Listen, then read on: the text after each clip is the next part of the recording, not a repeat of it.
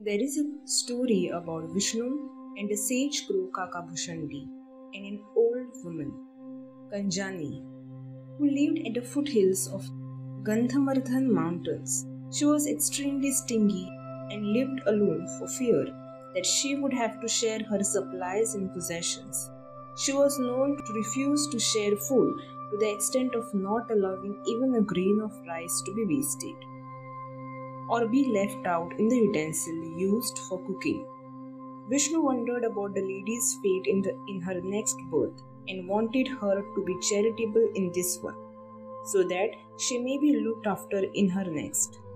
The sage crow Kakabhushandi was given the task by Vishnu to approach Kanjani and sneakily grab some grains of rice and get away so that by allowing it to happen, the old woman would gain some plus point to help her in her next birth.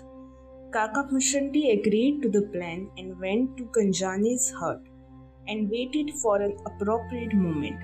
Kanjani was washing soaked black gram to be cooked later.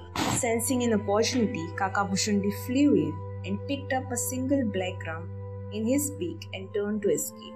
But alert, Kanjani in a swift move grabbed Kakabhushandi and choked him, so that a single black gram would not move past the neck into the stomach. Dipping her finger into Kakabhushandi's throat, Kanjani picked up the single black gram and allowed him to fly away. Defeated, the sage crow returned to Vishnu and described his ordeal. Vishnu was not one to give up and suggested to Kakabhushandi to open his mouth.